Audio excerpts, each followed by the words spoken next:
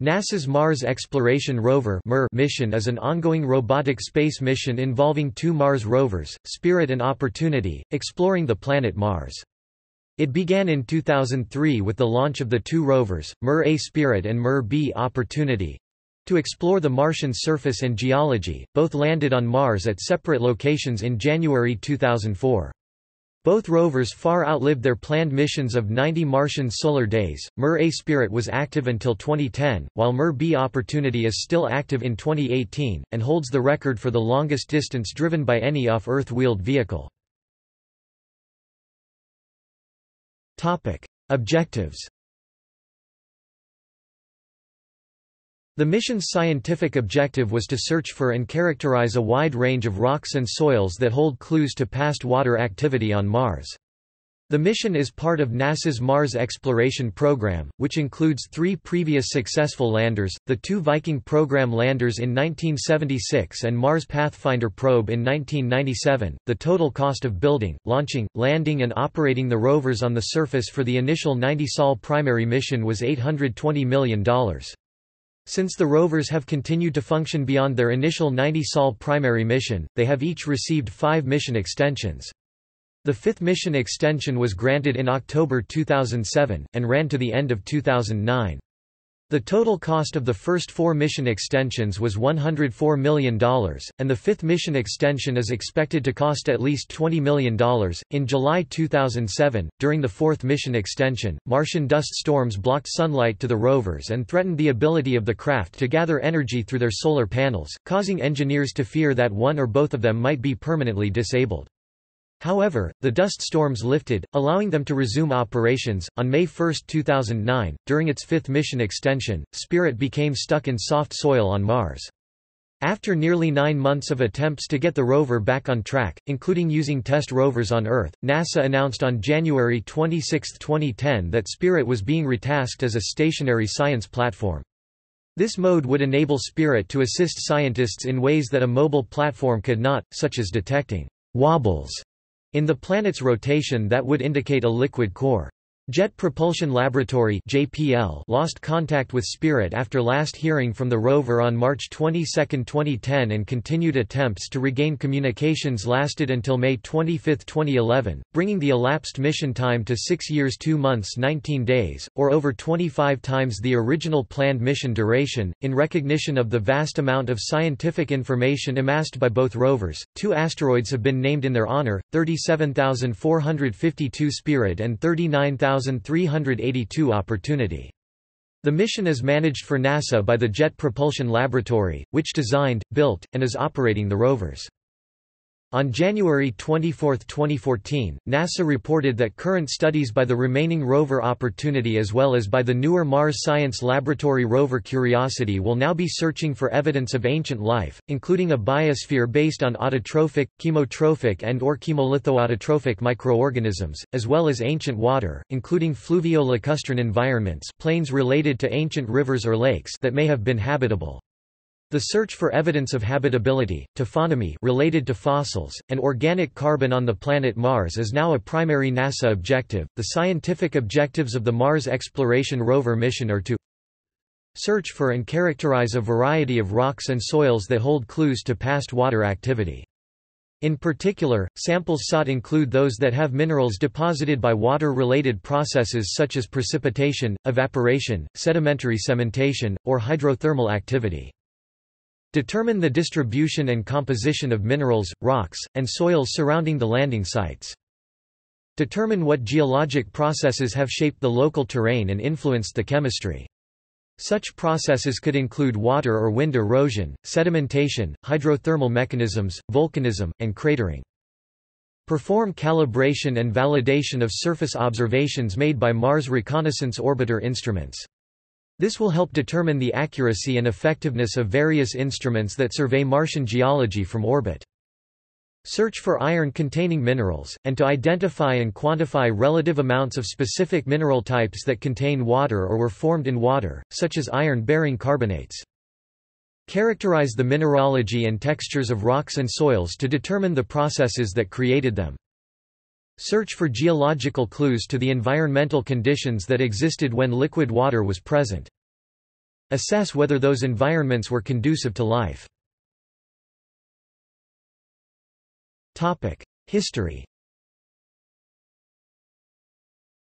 The Mir-A and Mir-B probes were launched on June 10, 2003 and July 7, 2003, respectively. Though both probes launched on Boeing Delta II 7925-9.5 rockets from Cape Canaveral Air Force Station Space Launch Complex 17 (CCAFS-SLC-17), Mir-B was on the heavy version of that launch vehicle, needing the extra energy for trans-Mars injection. The launch vehicles were integrated onto pads right next to each other, with Mir-A on CCAFS-SLC-17A and Mir-B on CCAFS-SLC-17B. The dual pads allowed for working the 15 and 21-day planetary launch periods close together. The last possible launch day for Mir-A was June 19, 2003, and the first day for Mir-B was June 25, 2003. NASA's Launch Services Program managed the launch of both spacecraft. The probes landed in January 2004 in widely separated equatorial locations on Mars. On January 21, 2004, the Deep Space Network lost contact with Spirit, for reasons originally thought to be related to a thunderstorm over Australia. The rover transmitted a message with no data, but later that day missed another communications session with the Mars Global Surveyor. The next day, JPL received a beep from the rover, indicating that it was in fault mode. On January 23, the flight team succeeded in making the rover send. The fault was believed to have been caused by an error in the rover's flash memory subsystem. The rover did not perform any scientific activities for 10 days, while engineers updated its software and ran tests. The problem was corrected by reformatting Spirit's flash memory and using a software patch to avoid memory overload. Opportunity was also upgraded with the patch as a precaution. Spirit returned to full scientific operations by February 5. On March 23, 2004, a news conference was held announcing major discoveries of evidence of past liquid water on the Martian surface. A delegation of scientists showed pictures and data revealing a stratified pattern and cross-bedding in the rocks of the outcrop inside a crater in Meridiani Planum, landing site of Mir-B, Opportunity. This suggested that water once flowed in the region. The irregular distribution of chlorine and bromine also suggests that the place was once the shoreline of a salty sea, now evaporated. On April 8, 2004, NASA announced that it was extending the mission life of the rovers from 3 to 8 months. It immediately provided additional funding of US $15 million through September, and $2.8 million per month for continuing operations. Later that month, Opportunity arrived at Endurance Crater, taking about 5 days to drive the 200 meters. NASA announced on September 22 that it was extending the mission life of the rovers for another 6 months. Opportunity was to leave Endurance Crater, visit its discarded heat shield, and proceed to Victoria Crater. Spirit was to attempt to climb to the top of the Columbia Hills. With the two rovers still functioning well, NASA later announced another 18-month extension of the mission to September 2006. Opportunity was to visit the etched terrain, and Spirit was to climb a rocky slope toward the top of Husband Hill.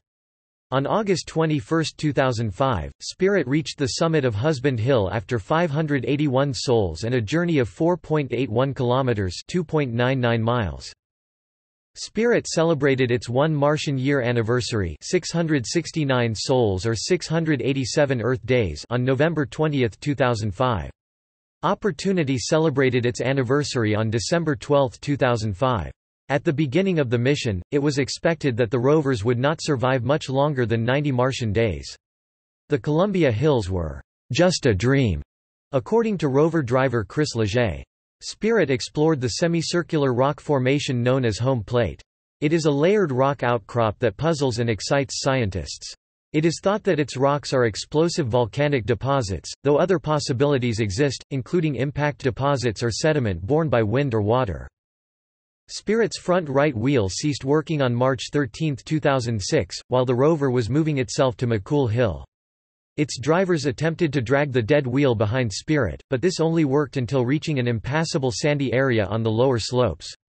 Drivers directed Spirit to a smaller sloped feature, dubbed Low Ridge Haven, where it spent the long Martian winter, waiting for spring and increased solar power levels suitable for driving. That September, Opportunity reached the rim of Victoria crater, and Spaceflight Now reported that NASA had extended mission for the two rovers through September 2007.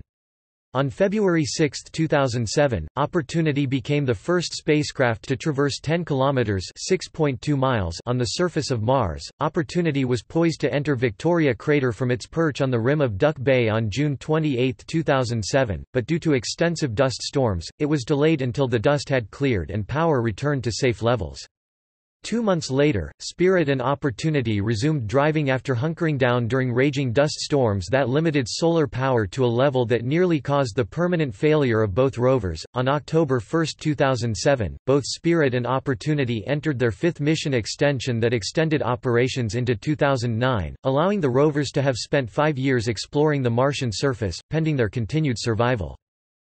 On August 26, 2008, Opportunity began its 3-day climb out of Victoria crater amidst concerns that power spikes, similar to those seen on Spirit before the failure of its right front wheel, might prevent it from ever being able to leave the crater if a wheel failed.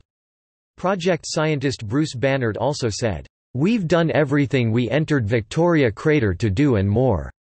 Opportunity will return to the plains in order to characterize Meridiani Planum's vast diversity of rocks, some of which may have been blasted out of craters such as Victoria. The rover had been exploring Victoria crater since September 11, 2007. As of January 2009, the two rovers had collectively sent back 250,000 images and traveled over 21 kilometers (13 miles). After driving about 3.2 kilometers (2.0 miles) since it left Victoria crater, Opportunity first saw the rim of Endeavour crater on March 7, 2009. It passed the 16 kilometers (9.9 miles) mark along the way on Sol 1897. Meanwhile, at Gusev crater, Spirit was dug in deep into the Martian sand, much as Opportunity was at Purgatory Dune in 2005. On January 3 and January 24, 2010, Spirit and Opportunity marked 6 years on Mars, respectively. On January 26, NASA announced that Spirit will be used as a stationary research platform after several months of unsuccessful attempts to free the rover from soft sand. NASA announced on March 24, 2010, that Opportunity, which has an estimated remaining drive distance of 12 km to Endeavour crater, has traveled over 20 km since the start of its mission. Each rover was designed with a mission driving distance goal of just 600 meters.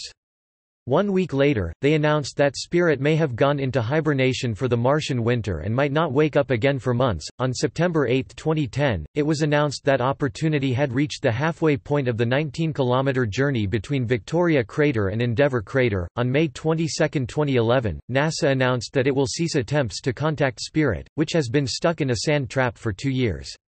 The last successful communication with the rover was on March 22, 2010. The final transmission to the rover was on May 25, 2011. In April 2013, a photo sent back by one of the rovers became widely circulated on social networking and news sites such as Reddit that appeared to depict a human penis carved into the Martian dirt. On May 16, 2013, NASA announced that Opportunity had driven further than any other NASA vehicle on a world other than Earth. After Opportunity's total odometry went over 35.744 kilometers, 22.210 miles, the rover surpassed the total distance driven by the Apollo 17 lunar roving vehicle. On July 28, 2014, NASA announced that Opportunity had driven further than any other vehicle on a world other than Earth. Opportunity covered over 40 kilometers, 25 miles, surpassing the total distance of 39 kilometers, 24 miles, driven by the Lunokhod 2 lunar rover, the previous record holder. On March 23, 2015, NASA announced that Opportunity had driven the full 42.2 kilometers, 26.2 miles distance of a marathon, with a finish time of roughly 11 years, 2 months. Topic: Spacecraft design. The Mars Exploration Rover was designed to be stowed in the nose of a Delta II rocket. Each spacecraft consists of several components. Rover, 185 kilograms, 408 pounds. Lander, 348 kilograms, 767 pounds. Backshell parachute, 209 kilograms, 461 pounds. Heat shield, 78 kilograms, 172 pounds. Cruise stage, 193 kilograms, 425 pounds. Propellant, 50 kilograms, 110 pounds. Instruments, 5 kilograms, 11 pounds. Total mass is 1063 kilograms, 2344 pounds. Topic: Cruise stage. The cruise stage is the component of the spacecraft that is used for travel from Earth to Mars. It is very similar to the Mars Pathfinder in design and is approximately 2.65 meters (8.7 feet) in diameter and 1.6 meters (5.2 feet) tall, including the entry vehicle. See below. The primary structure is aluminium with an outer ring of ribs covered by the solar panels, which are about 2.65 meters (8.7 feet) in diameter. Divided into 5 sections, the solar arrays can provide up to 600 watts of power near Earth and 300 W at Mars. Heaters and multi-layer insulation keep the electronics warm. A Freon system removes heat from the flight computer and communications hardware inside the rover so they do not overheat. Cruise avionics systems allow the flight computer to interface with other electronics, such as the sun sensors, star scanner and heaters. Navigation. The star scanner without a backup system and sun sensor allowed the spacecraft to know its orientation in space by analyzing the position of the Sun and other stars in relation to itself. Sometimes the craft could be slightly off course. This was expected, given the 500 million kilometer (320 million mile) journey. Thus navigators planned up to 6 trajectory correction maneuvers, along with health checks. To ensure the spacecraft arrived at Mars in the right place for its landing, 2 lightweight, aluminium-lined tanks carried about 31 kilograms (about 68 pounds) of hydrazine propellant. Along with cruise guidance and control systems, the propellant allowed navigators to keep the spacecraft on course. Burns and pulse firings of the propellant allowed 3 types of maneuvers. An axial burn uses pairs of thrusters to change spacecraft velocity. A lateral burn uses 2 thruster clusters, 4 thrusters per cluster, to move the spacecraft sideways through seconds-long pulses. Pulse mode firing uses coupled thruster pairs for spacecraft precession maneuvers turns. Communication. The spacecraft used a high-frequency X-band radio wavelength to communicate, which allowed for less power and smaller antennas than many older craft, which used S-band. Navigators sent commands through 2 antennas on the cruise stage, a cruise low-gain antenna mounted inside the inner ring, and a cruise medium-gain antenna in the outer ring. The low-gain antenna was used close to Earth. It is omnidirectional, so the transmission power that reached Earth fell faster with increasing distance. As the craft moved closer to Mars, the Sun and Earth moved closer in the sky as viewed from the craft, so less energy reached Earth. The spacecraft then switched to the medium-gain antenna, which directed the same amount of transmission power into a tighter beam toward Earth. During flight, the spacecraft was spin-stabilized with a spin rate of 2 revolutions per minute (rpm). Periodic updates kept antennas pointed toward Earth and solar panels toward the Sun. Aeroshell. The aeroshell maintained a protective covering for the lander during the 7-month voyage to Mars. Together with the lander and the rover, it constituted the entry vehicle.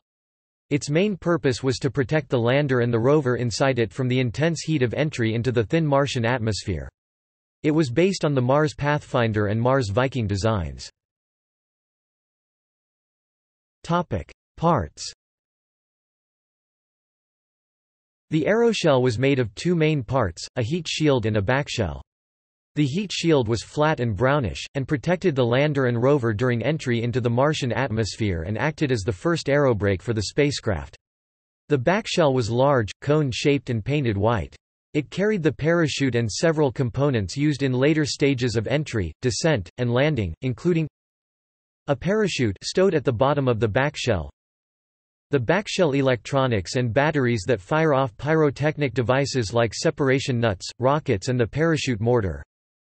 A Lytton Lane 200 Inertial Measurement Unit (IMU), which monitors and reports the orientation of the backshell as it swings under the parachute. Three large solid rocket motors called RAD rockets, rocket-assisted descent, each providing about a ton of force, 10 kilonewtons, for about 60 seconds. Three small solid rockets called TERS, mounted so that they aim horizontally out the sides of the backshell, that provide a small horizontal kick to the backshell to help orient the backshell more vertically during the main RAD rocket burn. Topic: Composition. Built by the Lockheed Martin Astronautics Co., in Denver, Colorado, the aeroshell is made of an aluminium honeycomb structure sandwiched between graphite epoxy face sheets. The outside of the aeroshell is covered with a layer of phenolic honeycomb. This honeycomb is filled with an ablative material, also called an ablator, that dissipates heat generated by atmospheric friction. The ablator itself is a unique blend of cork wood, binder and many tiny silica glass spheres. It was invented for the heat shields flown on the Viking Mars lander missions. A similar technology was used in the first U.S. manned space missions Mercury, Gemini and Apollo.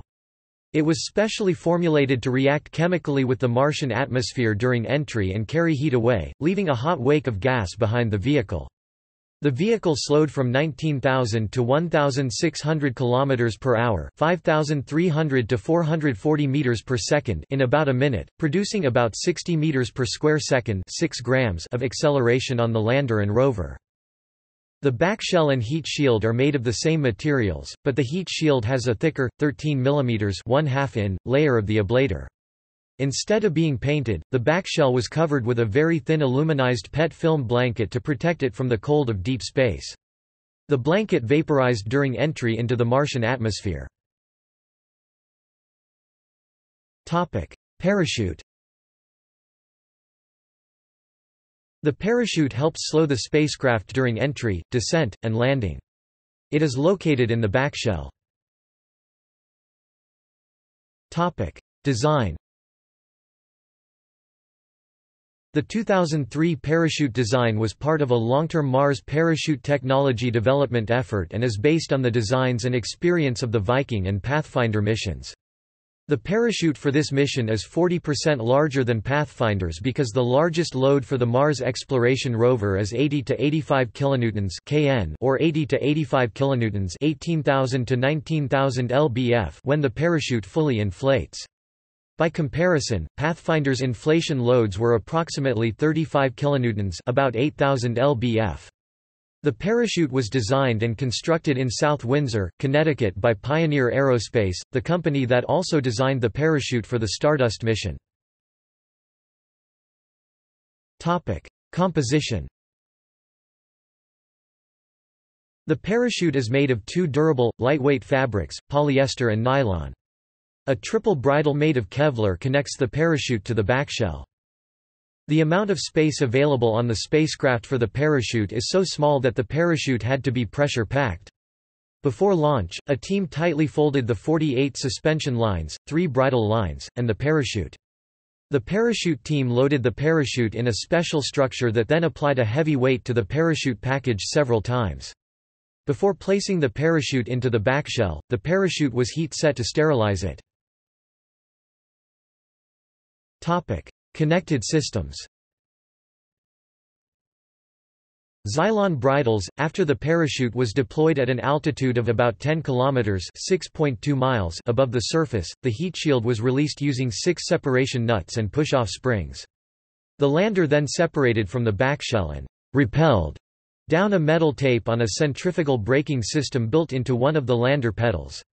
The slow descent down the metal tape placed the lander in position at the end of another bridle tether, made of a nearly 20 meters (66 feet) long braided Xylon. Xylon is an advanced fiber material, similar to Kevlar, that is sewn in a webbing pattern like shoelace material to make it stronger.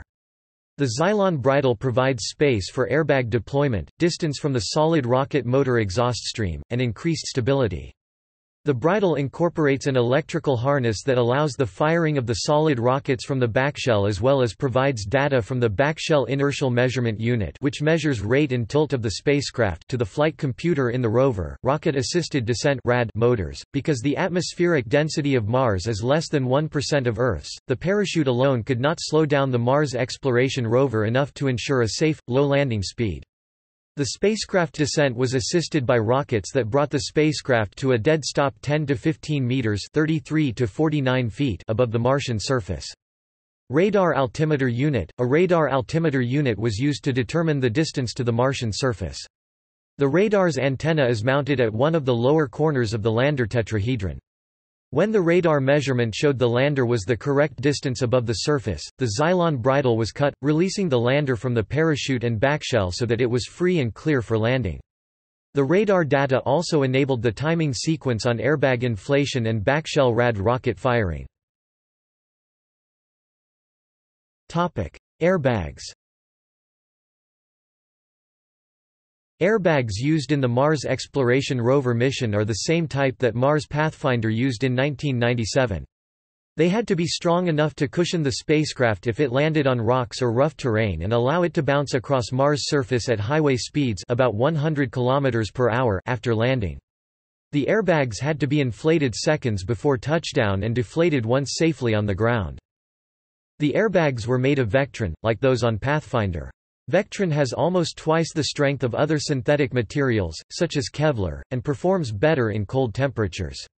6 100 denier 10 mg per meter layers of Vectron protected one or two inner bladders of Vectron in 200 denier 20 mg per meter. Using 100 denier 10 mg per meter leaves more fabric in the outer layers where it is needed, because there are more threads in the weave. Each rover used 4 airbags with 6 lobes each, all of which were connected. Connection was important, since it helped abate some of the landing forces by keeping the bag system flexible and responsive to ground pressure. The airbags were not attached directly to the rover, but were held to it by ropes crisscrossing the bag structure. The ropes gave the bag's shape, making inflation easier. While in flight, the bags were stowed along with 3 gas generators that are used for inflation. Lander. The spacecraft lander is a protective shell that houses the rover, and together with the airbags, protects it from the forces of impact. The lander is a tetrahedron shape, whose sides open like petals. It is strong and light, and made of beams and sheets. The beams consist of layers of graphite fiber woven into a fabric that is lighter than aluminium and more rigid than steel. Titanium fittings are glued and fitted onto the beams to allow it to be bolted together. The rover was held inside the lander by bolts and special nuts that were released after landing with small explosives. Uprighting. After the lander stopped bouncing and rolling on the ground, it came to rest on the base of the tetrahedron or one of its sides. The sides then opened to make the base horizontal and the rover upright. The sides are connected to the base by hinges, each of which has a motor strong enough to lift the lander. The rover plus lander has a mass of about 533 kilograms, 1,175 pounds. The rover alone has a mass of about 185 kilograms, 408 pounds. The gravity on Mars is about 38% of Earth's, so the motor does not need to be as powerful as it would on Earth.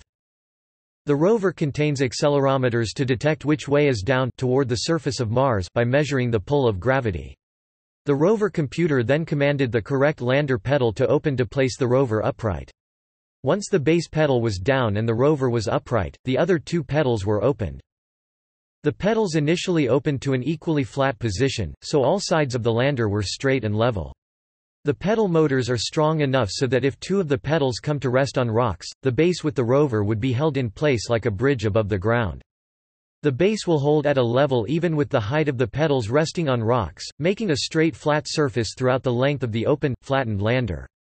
The flight team on Earth could then send commands to the rover to adjust the pedals and create a safe path for the rover to drive off the lander and onto the Martian surface without dropping off a steep rock. Moving the payload onto Mars. The moving of the rover off the lander is called the egress phase of the mission. The rover must avoid having its wheels caught in the airbag material or falling off a sharp incline. To help this, a retraction system on the pedals slowly drags the airbags toward the lander before the pedals open. Small ramps on the pedals fan out to fill spaces between the pedals. They cover uneven terrain, rock obstacles, and airbag material, and form a circular area from which the rover can drive off in more directions. They also lower the step that the rover must climb down. They are nicknamed batwings and are made of Vectran cloth. About 3 hours were allotted to retract the airbags and deploy the lander pedals. Rover design. The rovers are 6-wheeled, solar-powered robots that stand 1.5 meters (4.9 feet) high, 2.3 meters (7.5 feet) wide and 1.6 meters (5.2 feet) long. They weigh 180 kilograms (400 pounds), 35 kilograms (77 pounds) of which is the wheel and suspension system. Topic: Drive system. Each rover has 6 wheels mounted on a rocker bogie suspension system that ensures wheels remain on the ground while driving over rough terrain. The design reduces the range of motion of the rover body by half, and allows the rover to go over obstacles or through holes that are more than a wheel diameter 250 mm (9.8 in) size. The rover wheels are designed with integral compliant flexures which provide shock absorption during movement. Additionally, the wheels have cleats which provide grip for climbing in soft sand and scrambling over rocks. Each wheel has its own drive motor. The 2 front and 2 rear wheels each have individual steering motors. This allows the vehicle to turn in place, a full revolution, and to swerve and curve, making arching turns. The rover is designed to withstand a tilt of 45 degrees in any direction without overturning. However, the rover is programmed through its fault protection limits in its hazard avoidance software to avoid exceeding tilts of 30 degrees. Each rover can spin one of its front wheels in place to grind deep into the terrain. It is to remain motionless while the digging wheel is spinning. The rovers have a top speed on flat hard ground of 50 mm per second, 2 in s. The average speed is 10 mm per second, because its hazard avoidance software causes it to stop every 10 seconds for 20 seconds to observe and understand the terrain into which it has driven. Power and electronic systems. When fully illuminated, the rover triple-junction solar arrays generate about 140 watts for up to 4 hours per Martian day (sol). The rover needs about 100 watts to drive. Its power system includes 2 rechargeable lithium-ion batteries weighing 7.15 kilograms (15.8 pounds) each, that provide energy when the sun is not shining, especially at night. Over time, the batteries will degrade and will not be able to recharge to full capacity. For comparison, the Mars Science Laboratory's power system is composed of a multi-mission radioisotope thermoelectric generator (MMRTG) produced by Boeing. The MMRTG is designed to provide 125 W of electrical power at the start of the mission, falling to 100 W after 14 years of service. It is used to power the MSL's many systems and instruments. Solar panels were also considered for the MSL, but RTGs provide constant power, regardless of the time of day, and thus the versatility to work in dark environments and high latitudes where solar energy is not readily available. The MSL generates 2.5 kWh per day, compared to the Mars Exploration Rovers, which can generate about 0.6 kWh per day. It was thought that by the end of the 90 Sol mission, the capability of the solar arrays to generate power would likely be reduced to about 50 watts. This was due to anticipated dust coverage on the solar arrays, and the change in season. Over 3 Earth years later, however, the rover's power supplies hovered between 300 watt-hours and 900 watt-hours per day, depending on dust coverage. Cleaning events, dust removal by wind, have occurred more often than NASA expected, keeping the arrays relatively free of dust and extending the life of the mission.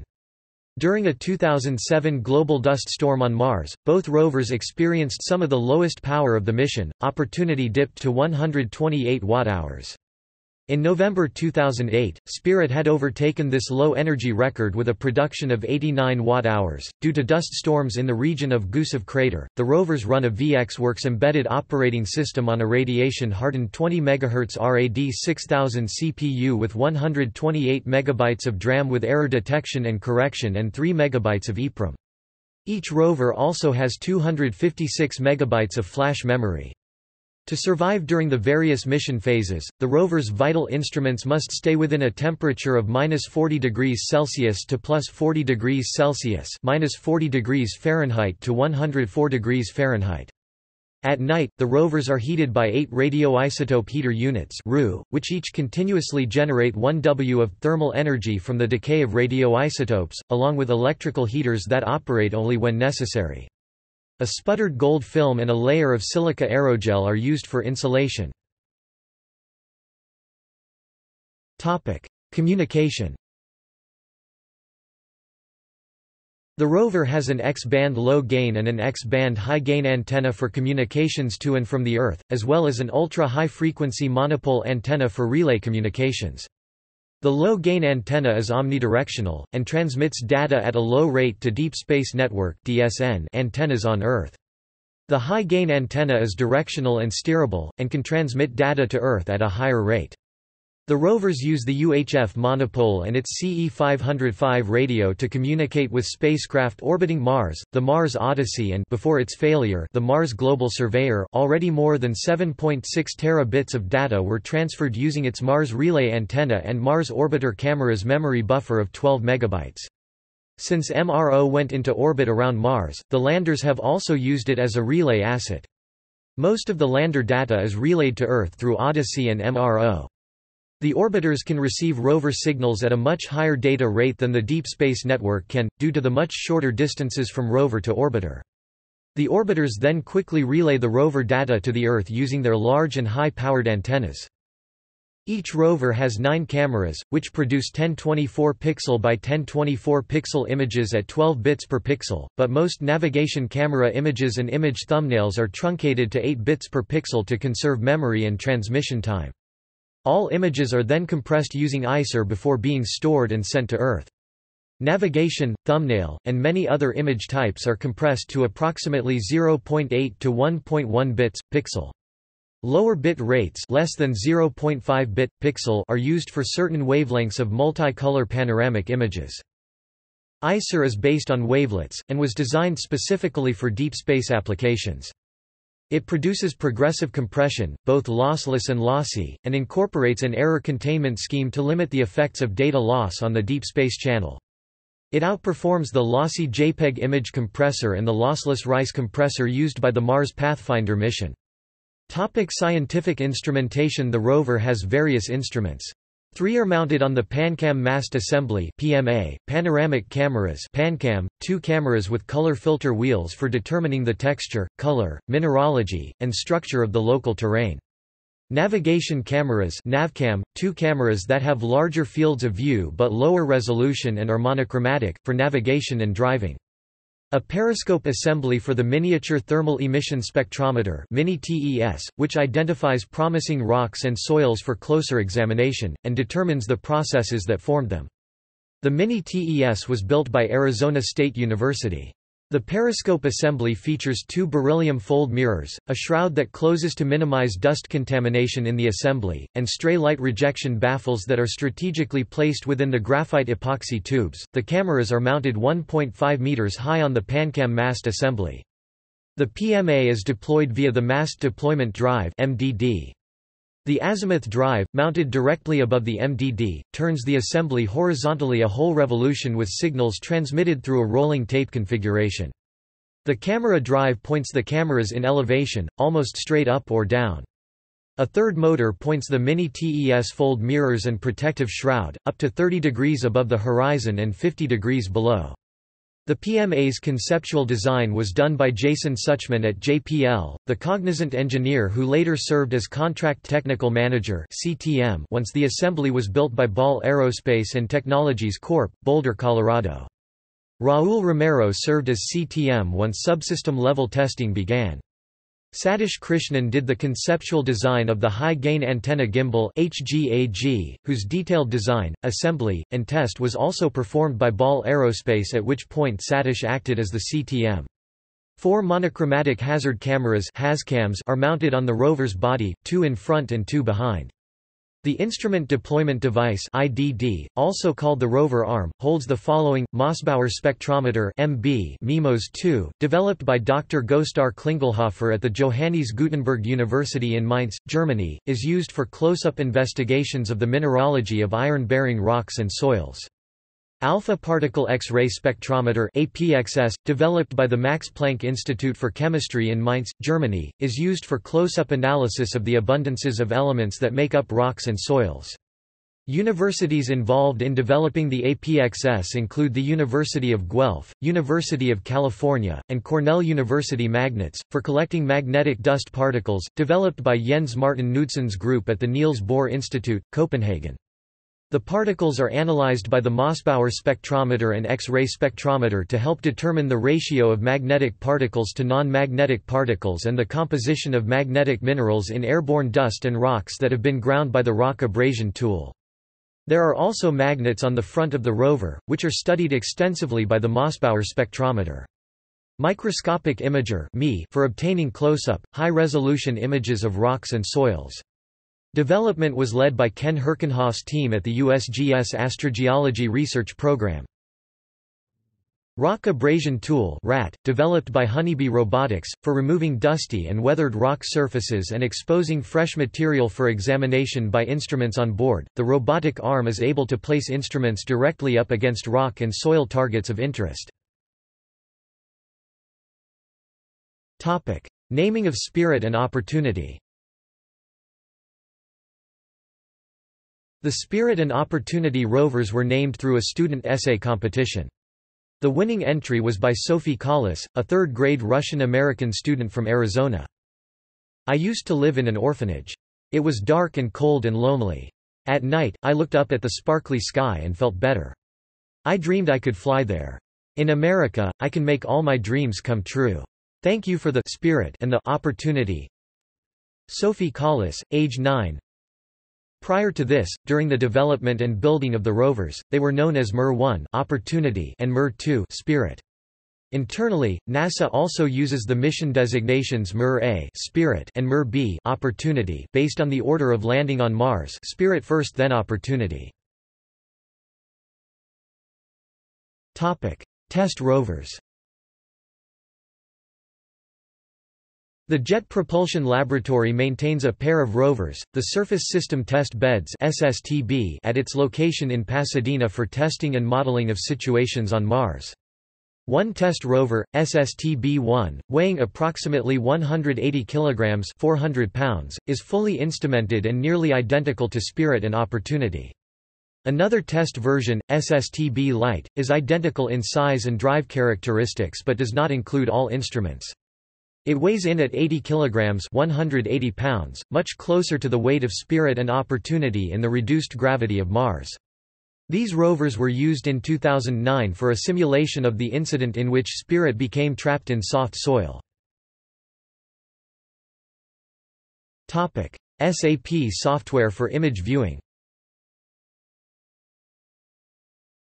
The NASA team uses a software application called SAP to view images collected from the rover, and to plan its daily activities. There is a version available to the public called Maestro. Planetary science findings. Spirit landing site, Gusev crater.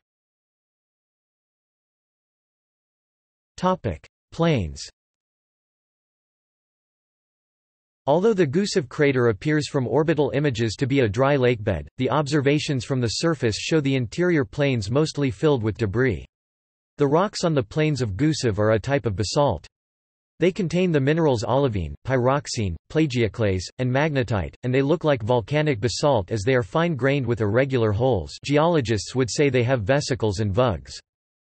Much of the soil on the plains came from the breakdown of the local rocks. Fairly high levels of nickel were found in some soils, probably from meteorites. Analysis shows that the rocks have been slightly altered by tiny amounts of water. Outside coatings and cracks inside the rocks suggest water-deposited minerals, maybe bromine compounds. All the rocks contain a fine coating of dust and one or more harder rinds of material. One type can be brushed off, while another needed to be ground off by the rock abrasion tool (RAT). There are a variety of rocks in the Columbia Hills, some of which have been altered by water, but not by very much water. These rocks can be classified in different ways. The amounts and types of minerals make the rocks primitive basalts, also called picritic basalts. The rocks are similar to ancient terrestrial rocks called basaltic komatites. Rocks of the plains also resemble the basaltic shergottites, meteorites which came from Mars. One classification system compares the amount of alkali elements to the amount of silica on a graph. In this system, Gusev Plains rocks lie near the junction of basalt, picrobasalt, and tephrite. The Irvine-Barriger classification calls them basalts. Plains rocks have been very slightly altered, probably by thin films of water because they are softer and contain veins of light-colored material that may be bromine compounds, as well as coatings or rinds. It is thought that small amounts of water may have gotten into cracks inducing mineralization processes. Coatings on the rocks may have occurred when rocks were buried and interacted with thin films of water and dust. One sign that they were altered was that it was easier to grind these rocks compared to the same types of rocks found on Earth. The first rock that Spirit studied was Adirondack. It turned out to be typical of the other rocks on the plains. Dust. The dust in Gusev crater is the same as dust all around the planet. All the dust was found to be magnetic. Moreover, Spirit found the magnetism was caused by the mineral magnetite, especially magnetite that contained the element titanium. One magnet was able to completely divert all dust, hence all Martian dust is thought to be magnetic. The spectra of the dust was similar to spectra of bright, low thermal inertia regions like Tharsis and Arabia that have been detected by orbiting satellites. A thin layer of dust, maybe less than 1 mm thick, covers all surfaces. Something in it contains a small amount of chemically bound water. Columbia Hills. As the rover climbed above the plains onto the Columbia Hills, the mineralogy that was seen changed. Scientists found a variety of rock types in the Columbia Hills, and they placed them into 6 different categories. The 6 are: Clovis, Wishbone, Peace, Watchtower, Backstay, and Independence. They are named after a prominent rock in each group. Their chemical compositions, as measured by APXS, are significantly different from each other. Most importantly, all of the rocks in Columbia Hills show various degrees of alteration due to aqueous fluids. They are enriched in the elements phosphorus, sulfur, chlorine, and bromine, all of which can be carried around in water solutions. The Columbia Hills rocks contain basaltic glass, along with varying amounts of olivine and sulfates. The olivine abundance varies inversely with the amount of sulfates. This is exactly what is expected because water destroys olivine but helps to produce sulfates. The Clovis group is especially interesting because the Mossbauer spectrometer (MB) detected goethite in it. Goethite forms only in the presence of water, so its discovery is the first direct evidence of past water in the Columbia Hills' rocks. In addition, the MB spectra of rocks and outcrops displayed a strong decline in olivine presence, although the rocks probably once contained much olivine. Olivine is a marker for the lack of water because it easily decomposes in the presence of water. Sulfate was found, and it needs water to form. Wishstone contained a great deal of plagioclase, some olivine, and anhydrate, a sulfate. Peace rocks showed sulfur and strong evidence for bound water, so hydrated sulfates are suspected. Watchtower-class rocks lack olivine, consequently they may have been altered by water. The Independence class showed some signs of clay, perhaps Montmorillonite, a member of the smectite group. Clays require fairly long-term exposure to water to form. One type of soil, called Paso Robles, from the Columbia Hills, may be an evaporate deposit because it contains large amounts of sulfur, phosphorus, calcium, and iron. Also, MB found that much of the iron in Paso Robles soil was of the oxidized, Fe3+ form. Towards the middle of the 6-year mission, a mission that was supposed to last only 90 days, large amounts of pure silica were found in the soil. The silica could have come from the interaction of soil with acid vapors produced by volcanic activity in the presence of water or from water in a hot spring environment. After Spirit stopped working, scientists studied old data from the Miniature Thermal Emission Spectrometer, or Mini-TES, and confirmed the presence of large amounts of carbonate-rich rocks, which means that regions of the planet may have once harbored water. The carbonates were discovered in an outcrop of rocks called Comanche. In summary, Spirit found evidence of slight weathering on the plains of Gusev, but no evidence that a lake was there. However, in the Columbia Hills there was clear evidence for a moderate amount of aqueous weathering. The evidence included sulfates and the minerals goethite and carbonates, which only form in the presence of water. It is believed that Gusev crater may have held a lake long ago, but it has since been covered by igneous materials. All the dust contains a magnetic component which was identified as magnetite with some titanium. Furthermore, the thin coating of dust that covers everything on Mars is the same in all parts of Mars. Opportunity landing site, Meridiani Planum. The Opportunity rover landed in a small crater, dubbed Eagle, on the flat plains of Meridiani. The plains of the landing site were characterized by the presence of a large number of small spherules, spherical concretions that were tagged blueberries by the science team, which were found both loose on the surface, and also embedded in the rock. These proved to have a high concentration of the mineral hematite, and showed the signature of being formed in an aqueous environment. The layered bedrock revealed in the crater walls showed signs of being sedimentary in nature, and compositional and microscopic imagery analysis showed this to be primarily with composition of jarosite, a ferrous sulfate mineral that is characteristically an evaporite, that is the residue from the evaporation of a salty pond or sea. The mission has provided substantial evidence of past water activity on Mars. In addition to investigating the water hypothesis, Opportunity has also obtained astronomical observations and atmospheric data. The extended mission took the rover across the plains to a series of larger craters in the south, with the arrival at the edge of a 25 km diameter crater, Endeavour Crater, 8 years after landing. The orbital spectroscopy of this crater rim show the signs of phyllosilicate rocks, indicative of older sedimentary deposits. Landing locations. Glossary. See also: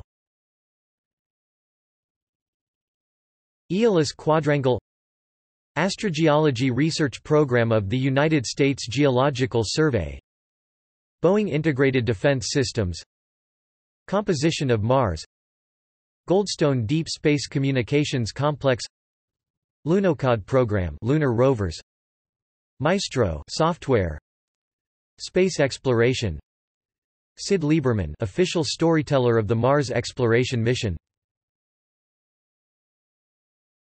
Topic Notes.